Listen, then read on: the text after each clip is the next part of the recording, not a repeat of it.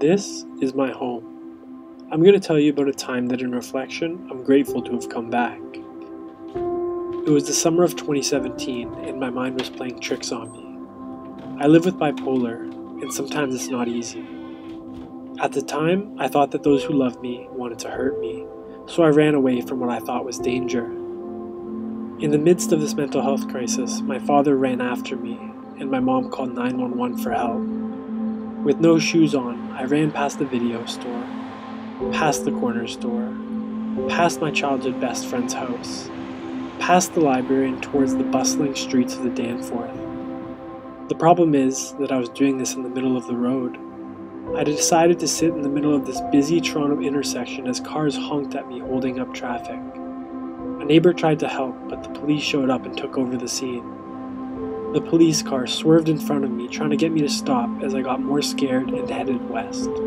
It was a dangerous game of cat and mouse as I ran while the police car continuously tried to cut me off. Then, once I ran past the church, I just stopped and sat down. They put me in an ambulance against my will, and looking back, I feel lucky to have not been hurt. I know that not everyone who goes through a mental health crisis in this city has the same outcome that I had. After things settled down, my mom actually thanked the police officers for not shooting me because she thought back to past tragic outcomes from within the city. More than not being hit by a car, I feel grateful that the police didn't see me as a threat and act aggressively. This documentary will explore the question of who should respond to mental health crises in Toronto. I want to understand how we can create less tragic outcomes for future generations when treating mental health crisis, and answer the question, when we reach out for help, who should respond?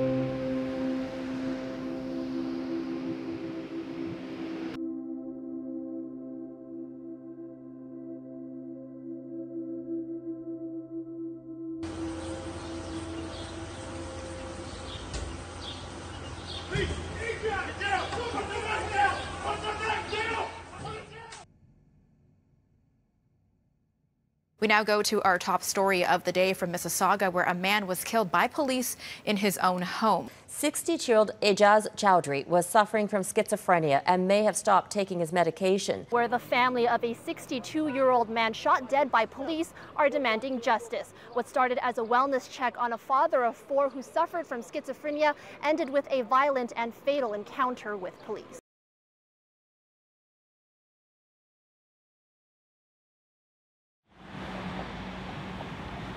This is where it happened. This is where the police shot Ejaz Chowdhury. When I heard the story of a 62-year-old father of 4 being killed in his own home, it made no sense. It's a perfect example of why the system is broken. We have to do better in a society in responding to people in need, whether they're old or young, whether they take medication or not. I want to give this community a platform to share how they feel in their words. This is part of a Father's Day vigil that this community held for Ejaz Chowdhury. They can say it much better than me.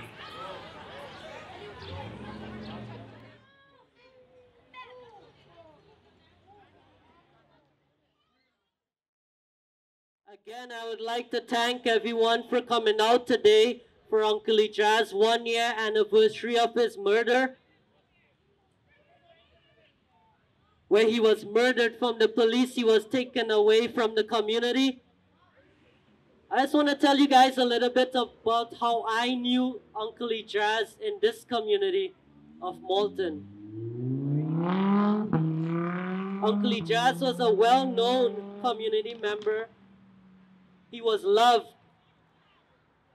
He would always greet me with a nod in his head and with a smile while he was praying in the masjid, in the mosque. And when he was taken away from this community, from me knowing him as a person, it devastated the community.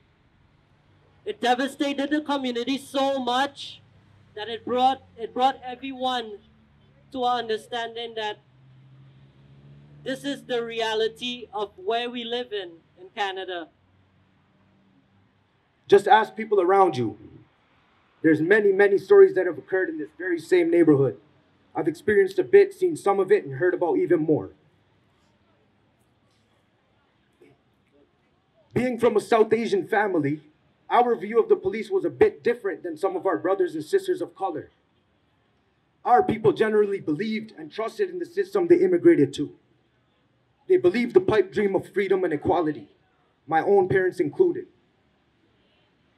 However, when they began raising the next generation in this country, they also learned. They learned it's all a lie. Now that the police have murdered a brown Muslim man, we all understand and feel the pain of our black brothers and sisters who have been suffering from the same thing for decades now. Rest in power to Jamal Francique and DeAndre Campbell, and the countless others killed by the punk Peel police. However, we are here to remember Uncle Ijaz today. His murder has changed us and Malton as a whole. We will always remember when our hood rose up and united against the system. We will never forget Uncle Ijaz. Through us, he will live forever. May Allah grant him paradise in the hereafter and watch over his family. The struggle continues. Thank you.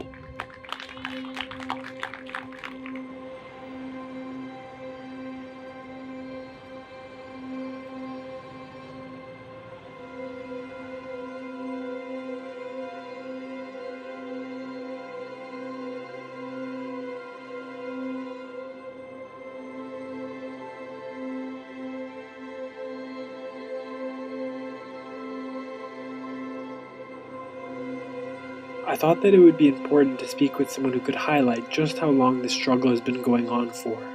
John Sewell is a former mayor of Toronto and is a member of the Toronto Police Accountability Coalition, a watchdog of Toronto police. We had a candid conversation over Zoom. When did you first realize that there were issues with how Toronto responds to mental health crisis in the city? I think we responded, about 10 or 11 years ago. 2010, 2011, the city had set up a mobile crisis intervention team in 2005. Sorry, the chief had, which consisted of plainclothes officers and a mental health nurse. But in fact, they were covering very, very small part of the city and only for one shift a day or something. And so our group, Toronto Police Accountability Coalition, pushed very hard to try and get that expanded throughout the city.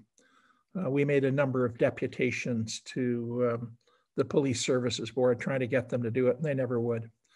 And then in fact, we realized, and this would probably be 2015, that in fact, this mobile crisis intervention team was never the first responder. It was always attending after primary officers had come there and done whatever they had to do, and people were being killed. 2 or 3 people every year who were in mental crisis were being killed in Toronto. And so that's when we made the case that they should be the first responders. So that would be about 6 years ago, I think, that we first started to make that case. Who do you believe should be the first responders for individuals in mental health crisis? I think by having a community-based mental health crisis team is by far the best. The problem with the police is that they're trained to command and control.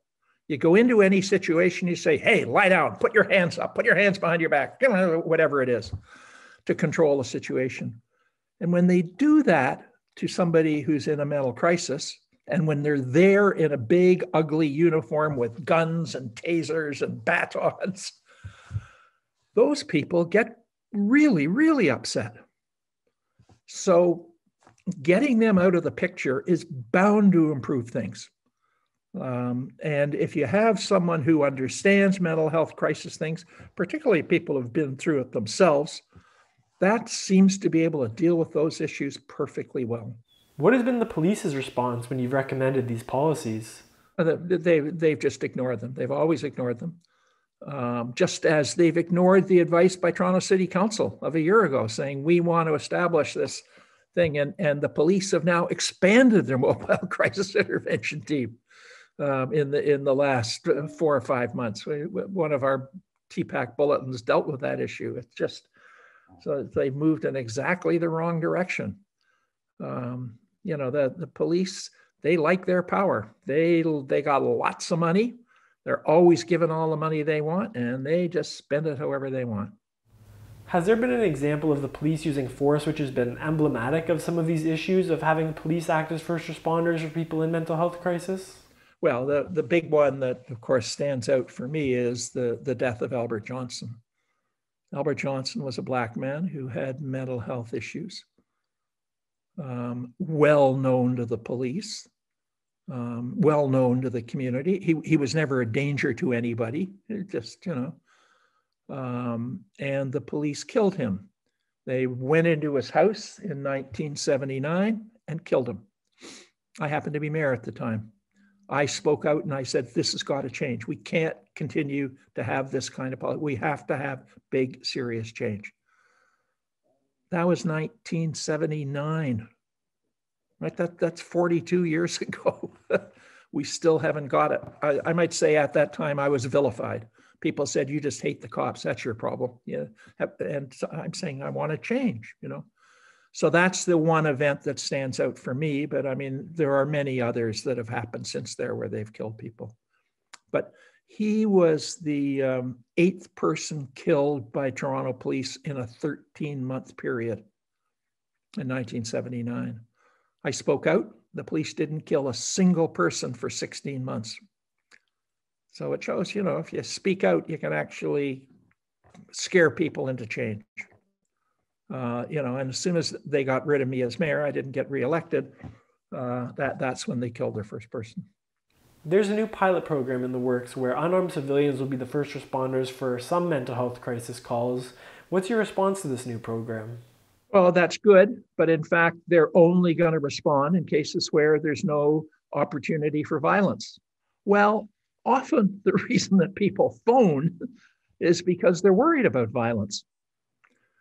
So I think that's wrong. And our group has opposed that very strongly. We've continually said, sorry, the community people should be first responders.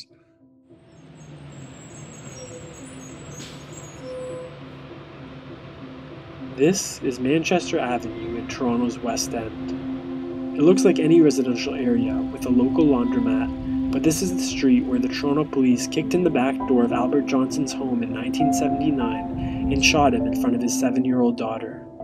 Albert Johnson's wife, Lamona, publicly said that coming from Jamaica, she didn't know who to call during a mental health crisis.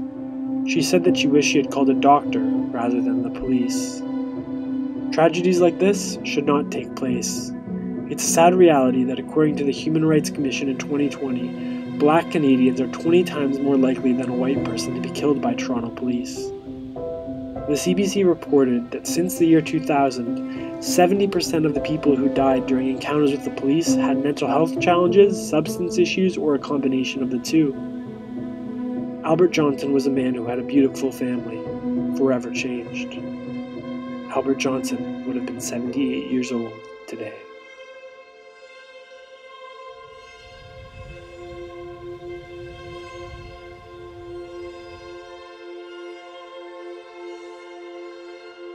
I'm going to introduce you to Rachel Bromberg and Asante Houghton, who both work in the mental health sector and founded an organization called the Reach Out Response Network. They have been working with the city to change the status quo when it comes to advocating for non-police-led crisis response teams in Toronto. We met up to speak about how they see this issue from their professional and lived experience.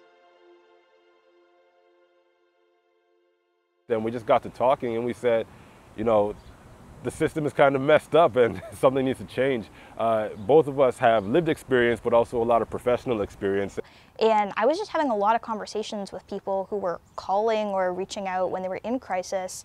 And I noticed that often the folks that I was talking to would tell me that, you know, maybe they're thinking about suicide, but they're not comfortable sharing more. Why? Well, when I would ask them why, they would be like, well, because I'm worried that if I tell you more, then you'll have to call 911 and police will show up. Maybe they'd had bad experiences with police before. Maybe they'd heard stories about these experiences. Maybe they're just, you know, they're from a community that has historically had really negative relationships with police. you know, what we were seeing were people who were not getting help and being served. And I think, you know, when we were talking about it, I think part of the conversation was prompted by a situation that we had at work where, you know, 911 was dialed and the police showed up, and we were just kind of like, is this the only answer? We really wanted to support the city in developing a framework for a new crisis service that could respond to a whole bunch of mental health crisis calls that are currently being responded to by police, but don't necessarily need a police response. So making sure that the right person is responding to the right situation at the right time, and in a lot of cases, that's, you know, unarmed crisis workers who have expertise in suicide de-escalation and risk assessment, crisis work. That's who should be going to a lot of these calls. Very naively, we're like, well, let's change it. And it kind of just really started from there, you know, and we didn't know what we were going to do or how we were going to do it, but we knew that we wanted to do something that would bring about change. So we're proposing a non-police crisis service that would be staffed by mental health workers, including peer workers, people with lived experience of their own mental health crisis who have training in providing support for others experiencing similar types of crisis. And we were advocating that this kind of team be available 24/7 across the city, integrated into 911 dispatch so that people calling 911 could have access to the service, just because we know, and we heard from our town halls, that a lot of folks call 911 because that's just the number, that's the only number they know. That's the number they've been trained since childhood. That's the number to call when you're in crisis, when there's an emergency happening. So making sure that it was integrated there. But we also heard from community members that some folks don't feel comfortable calling 911 because of the strong associations between 911 and the police. So we also recommended that the city make the service available via a separate number that isn't 911. You know, fast forward a couple of years and George Floyd was murdered, and then, you know, Regis Korchinski-Paquette mysteriously fell out of a balcony, and then there were some other high-profile folks who ended up dying, you know, during wellness checks here in Canada. And so I guess all of these things kind of combine to open people's eyes to, you know, that maybe change needs to happen in society in general. I think when folks started to die during wellness checks, it really opened the public's eyes to that, one, folks who are in mental health distress are maybe not the folks who are dangerous, and maybe they're in danger. And two, I think what it really did was help people realize just how serious these situations are. And especially because, though maybe not everyone talks about it, but I would think most people in society know somebody who has experienced a high level of mental health challenges. And so there was that kind of personal touch and personal investment in buy-in that folks had too, because they didn't want to see their friends or their partners or their family members, or, you know, maybe even themselves be harmed during an interaction when they were in distress. Just heard a lot of stories about people's experiences with interactions with the police or with other emergency services, and that really led me to understand that we need alternative models to be able to provide support to these folks. And also for me as a service provider, I didn't ever want to be in a position where someone was at imminent risk of suicide and I felt like I needed to contact emergency services to keep them safe, but also knowing that the people that I was calling might be stigmatizing or traumatizing for the people that I'm trying to help. I, as a worker, wanted other options. I think what we've helped to do is shift that perception to help the public and even politicians and those who are in those kinds of power positions see this issue through a different lens, and see it through the lens of these folks who are experiencing mental health distress. They really, really need support, and the highest level of support that we can give them. So I really feel like now there's more compassion and a lot more understanding and a lot more curiosity around what we can do better to help. Yeah, you know, so the City of Toronto has these new pilot programs where, you know, instead of the police, crisis workers, etc., will be the folks showing up on the scene. And, you know, it's still kind of in the building phases, so we don't exactly know what it's going to look like yet. But for me, the positive is that now we're going to be moving closer toward, you know, what we all desire, I think, which is to help people who need help as they need it and to give them the best help we can get. So for me, I'm excited. I think it's a first step, but with anything new, I also think that, you know, we kind of have to take our time and we have to take a look at it as it goes along, and, you know, we're gonna have to make modifications. The biggest barrier to building these kinds of services is people's perception that these kinds of mental health crisis calls are dangerous and violent.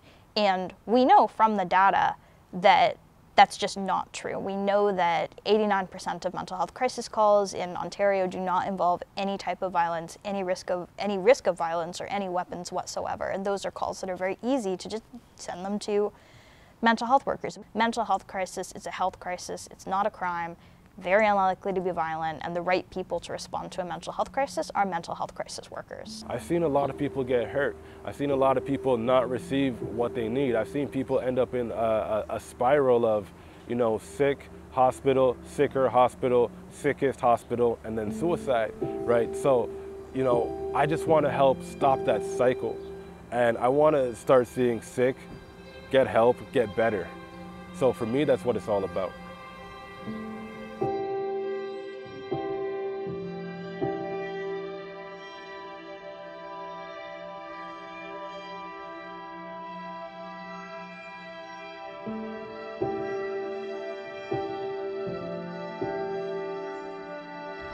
Sammy Yatim was described by his friends as a sweet, skinny teenager with bright green eyes. He grew up with his sister in a middle-class Christian family in Aleppo, Syria. Sammy Yatim planned to study health services management at George Brown College in the coming fall. According to his family, he did not have any mental illnesses or drug issues. Yatim took out a knife on a streetcar. No one was hurt, and all the passengers were able to exit the streetcar on Dundas Street near Grace Street. Yatim stood by himself at the front of the streetcar as officers surrounded him. Then, 9 shots were fired and a taser was deployed. Sammy Yatim's death shook Toronto in the summer of 2013. Doing research on Sammy's story, it was documented that the last thing Sammy Yatim told his best friend Sasha was, "Don't forget me out there." While filming, it started to rain, and right before we left, this appeared. I like to believe it was a sign, Sammy Yatim sending us a message. You haven't been forgotten about.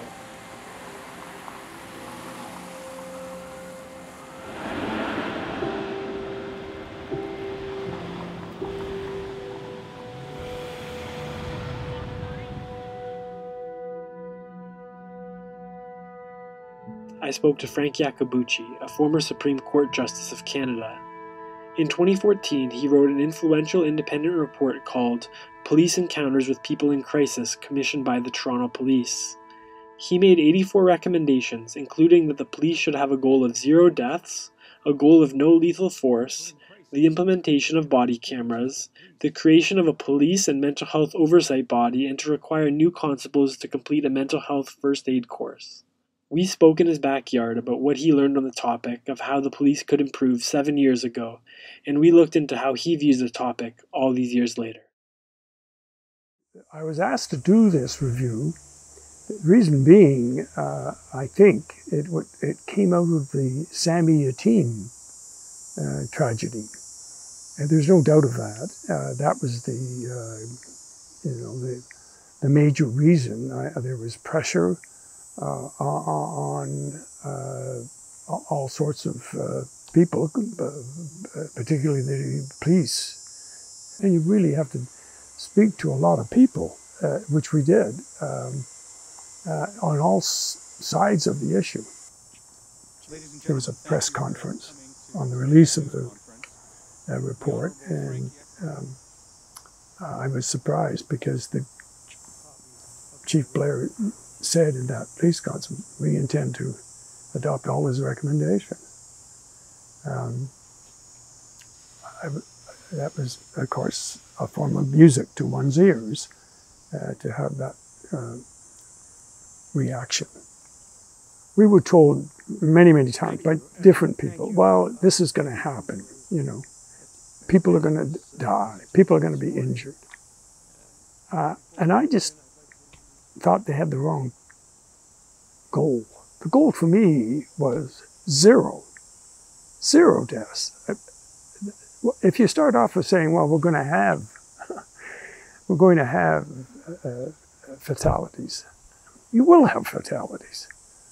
That gets to me, gets into the mindset of those who are involved in these. So I kept saying, why can't we strive to say our goal is to implement policies and execute appropriately to reflect our goal of 0 deaths. One of the great disappointments I had in doing the review was that I had no one but from, if you like, the Department of Health and sort of related, responsibilities. The Minister of Health Department didn't. I sent letters. Would someone please be willing to talk to us from their perspective? Because hospitals are the ones that receive these people. As you know, they're taken there and have to be examined by a doctor in order to be kept. Otherwise, the person is let go, and quite often they're kept, and then they're released, and then they start it all over, a revolving door. We wanted to get that perspective. We didn't. We had to get it through other way. They did not show up, and that was a disappointment. Because the report was not out to get the police and to be unrealistic and to be disrespectful. And I think the police community had a very meaningful reaction to me, because they saw what I was recommending was a lot of things for them to do, but they welcomed it. That was very meaningful. But the subject matter that is of greatest importance is the use of force, as far as the police are concerned. But there were a lot of components to that. So the use of force is, it's a last resort. It is 0 deaths, that kind of, all of those things that enter into that equation of, and that subject of, but it is going to the root of the matter. We don't want life-threatening results. We don't want life-ending results. We want to be, hopefully, if it's a first episode, one that can lead to treatment and recovery for the individual. And there have been happy stories of that kind. The major message of a report like that is that this is not, it's never over. It will never be over. There will always be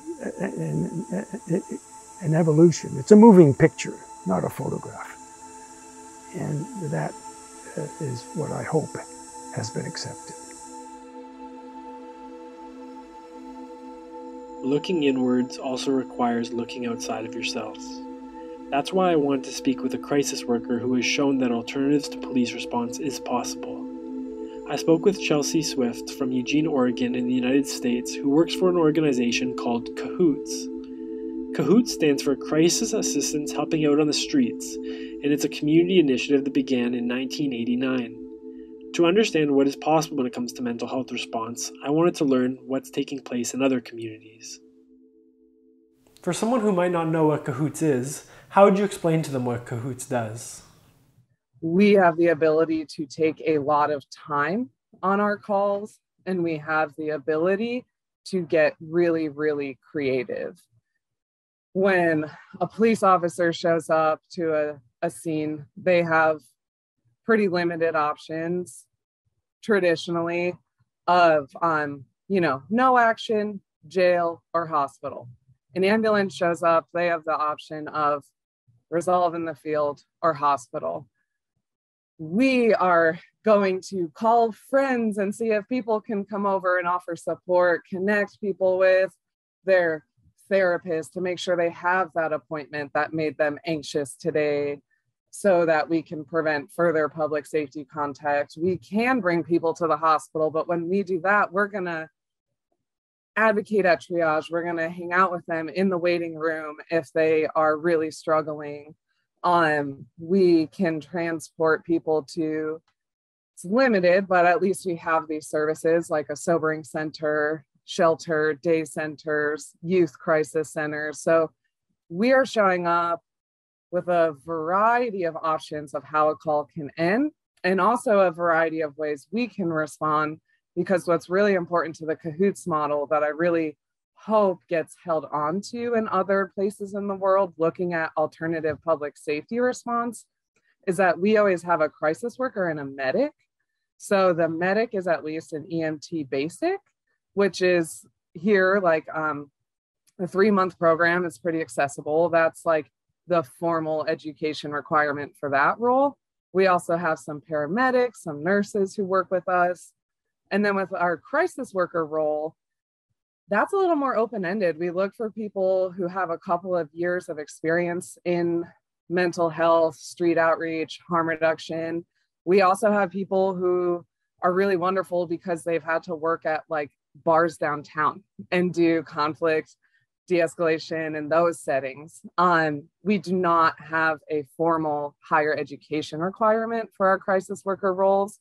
And I think that is really crucial in having really humble and accessible services, but also for us to be able to hire people who are even coming with non-traditional experience and ideals in the mental health system itself. What do you believe is the biggest difference in Cahoots' model of crisis response compared to armed police officers responding to mental health crisis calls? Most people, even being around police, even thinking, oh, I might have to interact with them, you are starting to negotiate what power is going to be taken away and what impacts is that going to have on the rest of my life. I don't get paid a lot on Cahoots. If I got a ticket for having a headlight out, I would be broke until my next paycheck. So even those economic consequences alone are enough for me to fear police, even though it's highly likely an officer that pulls me over, I would know them by name. So as long as police are responding and have handcuffs and have a weapon and have the ability to take someone's stability and life away with even something as simple as a ticket or one night in jail, that is going to affect the rest of someone's life. And just kind of going back to that power dynamic is what creates violence and apathy or fear or over politeness or people lying and saying they're okay when they're not, because if the whole time they are interacting with a police officer, they are having to worry about consequence and punishment or just having to do something against their will, even if it's supposed to be in service to them, those interactions will never be therapeutic. What are your thoughts of when people question the safety of unarmed crisis workers? Yes, another question I think about all the time.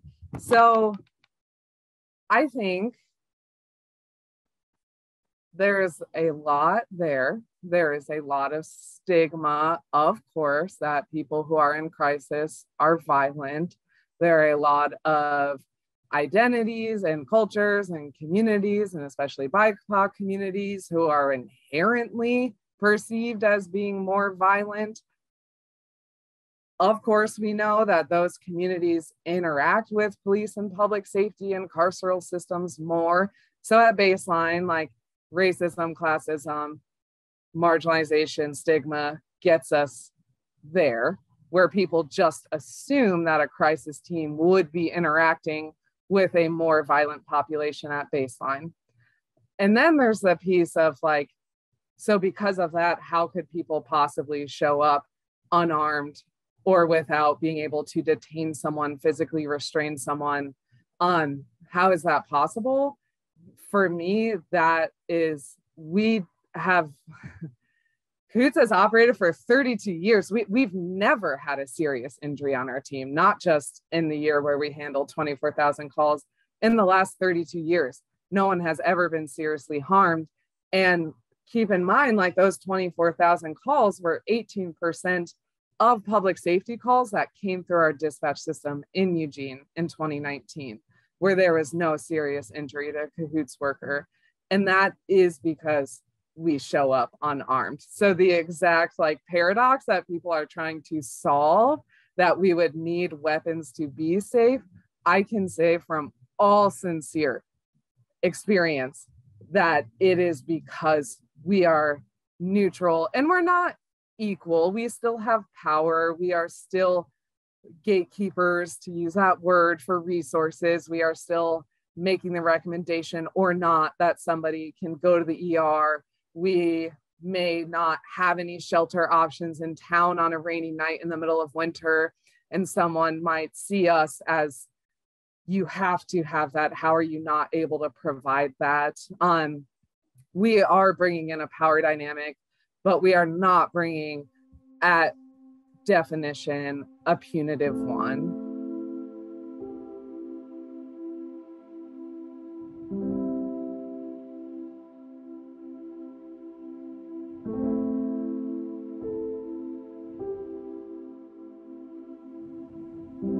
Could have all the gold in the world, but can't bring you back. That's what Regis Korchinski-Paquette's brother, Reese, sang in a song made in tribute of his sister. She was an active kid growing up. Regis often needed nighttime car rides to fall asleep. She was a talented gymnast and dancer during her school years. She also participated in events at her local church. Regis Korchinski-Paquette was proud of her Black Nova Scotian, Indigenous, and Ukrainian roots. As she grew up, within her family group chat, she was the first to post every day with an upbeat message saying, "Good morning, I love you." 7 years ago, she was diagnosed with epilepsy. After Regis would have seizures, she would experience drowsiness, confusion, migraines, and other disorienting symptoms. On several occasions, Regis experienced psychiatric crises that required hospital visits. The family would occasionally contact the police to help when she was having a seizure due to epilepsy. On May 27th of 2020, Regis had a seizure. The police came to their home after being called for domestic disturbance. Claudette, Regis' mother, pleaded with the police to provide assistance to her daughter and take her to CAMH to provide mental health support. Once police arrived at the apartment, 2 officers blocked Korchinski-Paquette from getting to her mother and brother. They eventually let Regis back into the apartment so she could use the bathroom. Regis then went out onto the 24th floor balcony and prevented officers from reaching her by holding her body against the door. According to police documents, she then tried to scale the balcony and cross onto the next door, which was when she lost her balance. She fell 24 floors. In the aftermath, her father Peter said, "I've seen the mayor and the police chief just refer to as a 29-year-old woman. Her name is Regis. Just say it." In the song I spoke about, Regis' brother said, "Light a candle for my sister. Make it last."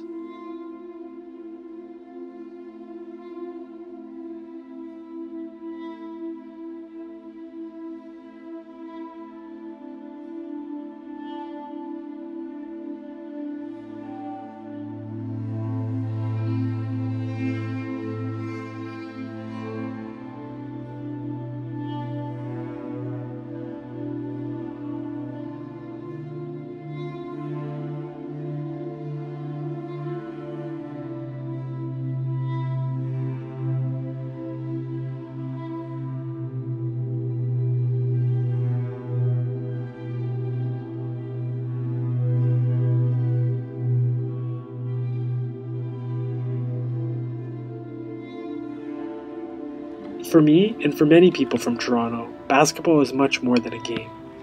Asante Houghton took us back to a basketball court near his childhood home, which is meaningful in his experience with his own mental health journey. He opened up about why having the police act as first responders to mental health distress acted as a barrier for getting help in his own family growing up. This is part of Asante's story. Oh man, so growing up, you know, we never wanted to get help for what we were experiencing, myself personally, others in my family, with respect to mental health, because we knew that, you know, the only option was to call 911 and then police officers show up, right? And police officers often don't really have the tools to be able to de-escalate and support people when they're in high distress, and they don't necessarily know what to do either. And it's not always because they're bad people, it's just that's not what they're trained for, and that's not, you know, what their jobs are, you know, supposed to be, right? That's one thing. The other piece of it is, you know, when you live in a neighborhood that has a lot of community violence and, you know, other kind of elements of that nature going on, police show up to your door, you know, once or twice or three times or whatever, it kind of puts a target on your back, right? You know, other folks in the neighborhood might look at you like, hey, who are these people who the police are always coming to their door? And especially because we were so isolated as a family, no one really knew what was going on. And, you know, that kind of added this air of, you know, I don't know, you'll probably call it mystery, but maybe skepticism from others in the community. So that as well made us not want to call 911 because, you know, we just didn't want to feel an extra level of stress or threat or stigma from our community. Oh, it's amazing to come back here all these years later. I mean, one, I'm flooded with fond memories, but two, it really brings me back to where I was, and to come back here as a healthy and successful person, it just makes me feel like everything has come full circle, and now I'm in such a different place that I could, you know, maybe support others in you know, in the community, or others from communities that are similar to this one, because I know that the support wasn't here, and for me to come back, I could say, okay, hey, I made it out, I can come back and maybe I can offer some support, but at the same time, you know, I was able to go through my stuff, and you know, lucky enough to move through my challenges and be here today to know that my life has come full circle.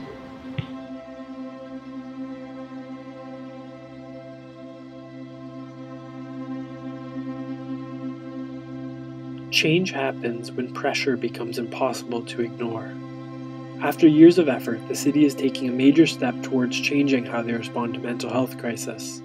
Starting in April 2022, a new pilot program will be starting in Toronto. Now, when a mental health crisis call comes to 911, a team consisting of 2 people, a harm reduction worker and a nurse, will be the ones responding in non-violent calls.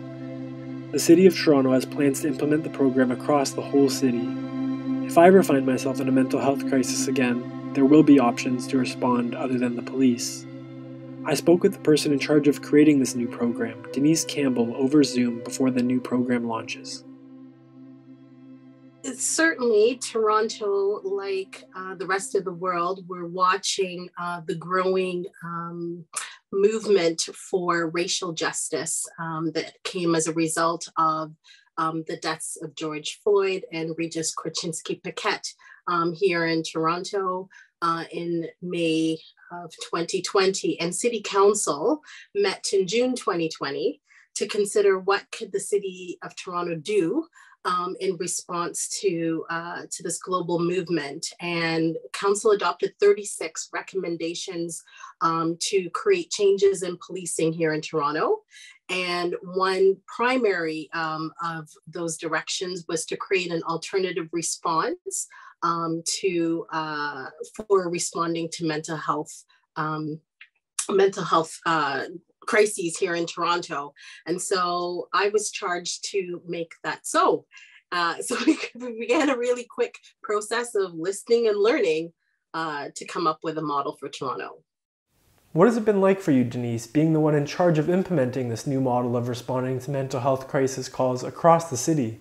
You know, I have to say that this is one of the most important things that I believe I will ever do in my career. And so when this first started, I have to admit that there was a certain level of terror. I felt a certain level of terror about it because of its importance. And I think it's the kind of terror that comes from understanding how important this moment is, how long people have waited for an alternative that they can trust and feel safe, how urgent it is, and that we get one shot at doing this right. And so I assembled a really smart, passionate team of people, and we started looking around the world and listening deeply to Torontonians. And I think the more that we learned, in some ways, the more huge and monumental the task became. But I'm so proud of our work. And I think that pride in seeing how well we listen to people and how much we've learned from others to try to do better in Toronto has fortified me in all those moments where I've really had to defend the recommendations that we have created, or search for the resources, or juggle the nuances of the many actors in the system that the city does not control but need in order to get this right. And I'm constantly grounded, I guess, in that core principle that we heard so clearly at the beginning of this, that we need to do better and we need to do no harm. What are some of the outcomes that the Community Crisis Support Service program that you're leading hopes to achieve in its work? So we are trying to build and achieve three things in the new Community Crisis Support Service. First and foremost, we want to ensure that Torontonians and their loved ones are supported through a mental health crisis with the right kinds of services and supports. That's job one. We also want to obviously reduce police interactions with people in crisis. So we're creating a health response for a health situation. And then finally, we want to be able to reduce the ER visits that a lot of people have had to endure as they fall into crisis. And we want to ensure that we do that by, again, connecting them to other health and community supports. If we do those three things, I think we will have done our jobs. What further development and opportunities do you see on the horizon for advancing mental health care in Toronto through your learnings? Well, I would definitely say that through this work, we have been calling loudly to the province and to the federal government to become partners in building out a mental health response. And that all of these efforts that we're trying to do requires them to actively participate. And so we hope that they're listening, and we're going to continue at it. So I think that's a really important part of the work that we're doing.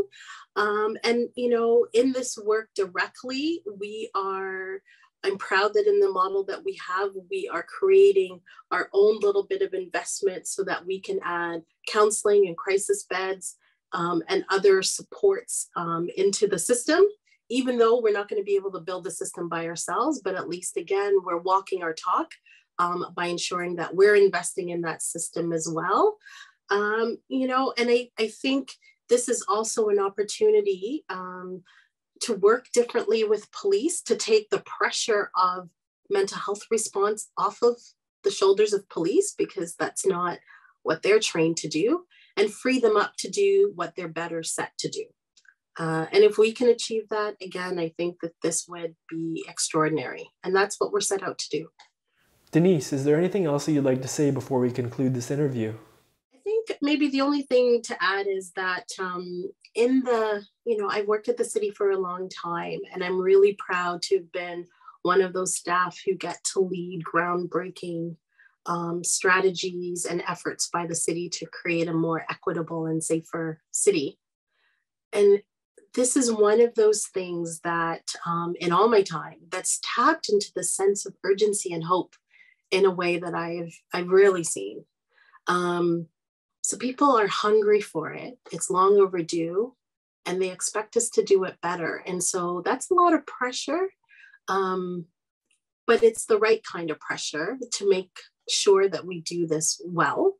And so I am really blown away by the commitment of Torontonians and all the, the parents, the caregivers, the nurses. People have just sent a flood of calls and offers to help us think this through, to lend us their talents, their experience. And I think that it feels like everybody is behind us to make this possible, and to make it excellent. So that's exciting, it's inspiring. And when things are difficult, I hold on to that and my team holds on to that. So I really want to thank Torontonians for that inspiration and sense of urgency.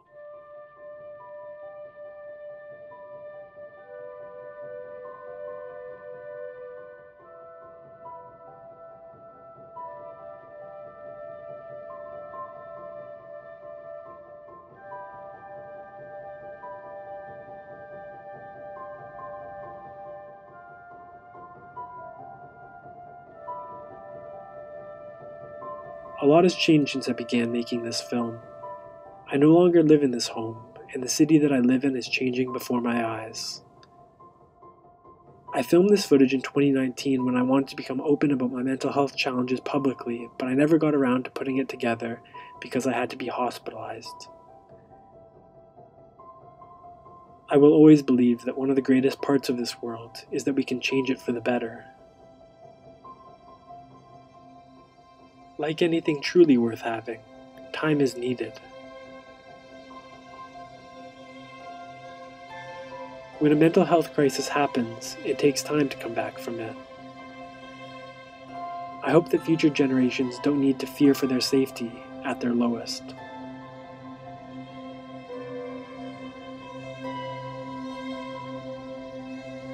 This intersection used to be a reminder of a terrible memory, but making this film, I now see it as a place of healing. I'm no longer that man who sat in traffic, but rather a storyteller looking to make an impact.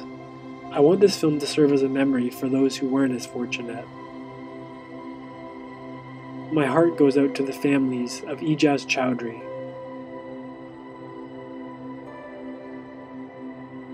Albert Johnson, Sami Yatim, and Regis Korchinski-Paquette, and anyone who has been hurt during a mental health crisis. Moving on isn't always easy. I believe that to heal, sometimes you need to reflect, try to move on, and keep moving forward. There have been people fighting this battle much longer than me, like former Mayor John Sewell, former Supreme Court Justice Frank Iacobucci, Chelsea Swift from Eugene, Oregon. As the city of Toronto moves forward, it symbolizes hope. Hope that past systems won't repeat itself. Hope that we can build a better city. Hope that we can create a better world for the next generation. They deserve it.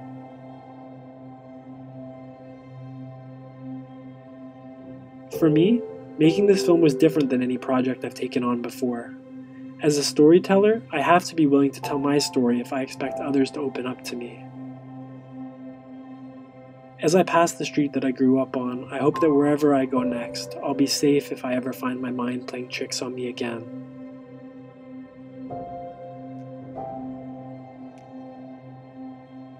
I believe that everyone has someone they love. When we're at our lowest, we deserve care that's supportive and symbolizes how we'd want our own family to be treated. I hope that this film symbolizes that change is possible. And for those who have experienced mental health crisis and may feel low, know that better days are possible and will come. I hope that towards the future, one day we'll look back and can't believe that this is the way we used to respond to people who need help. I believe that further progress is possible. In the end, I want to make one thing very clear. This film is not about me. It's about us.